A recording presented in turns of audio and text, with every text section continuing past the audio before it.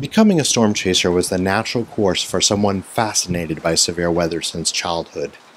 My interest in storms developed then, as I photographed lightning from the window of my room while thunder and howling winds combined in a wave of sound that shook our home.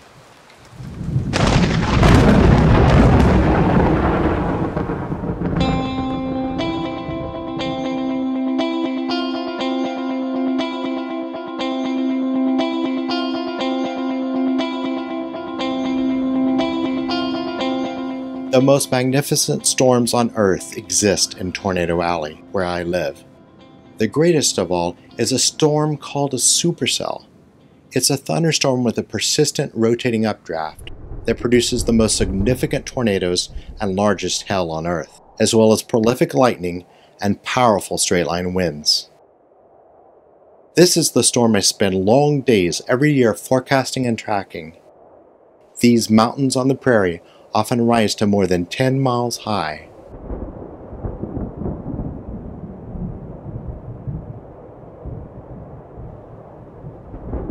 A supercell is full of motion. There's motion beneath the storm's base and far above within the towering updraft. Everything is spinning counterclockwise around a common center. An elegant, efficient vacuum cleaner. It sucks in all the warm, moist, buoyant air it can reach. It is the fuel that drives the engine and keeps it alive.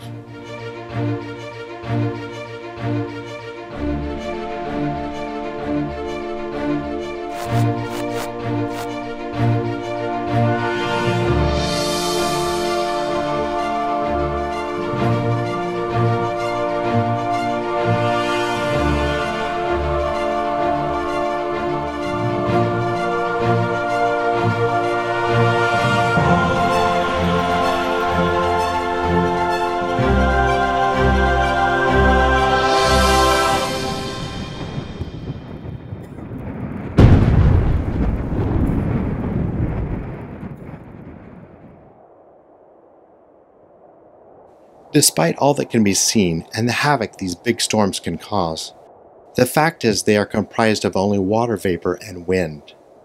Just microscopic particles of H2O that converge and move upward into colder air, where they condense and fall back to the ground as rain or hail. All that twisted into a complex, well-balanced form by wind shear. Individual elements coming together to form something very real and very powerful. A supercell is like an orchestra comprised of many pieces that for a short time produces a masterpiece.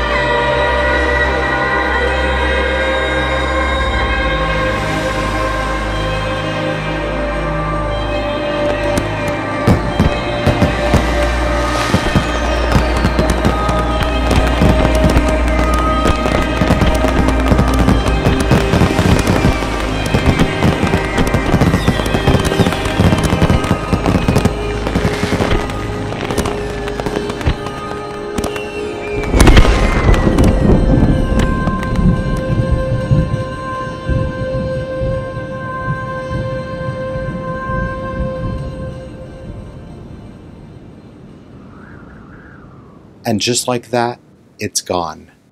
The symphony has ended, and the musicians have left, going their separate ways. The storm has dispersed, molecule by molecule, into thin air. Order follows chaos. And sometime in the future, chaos will follow order again.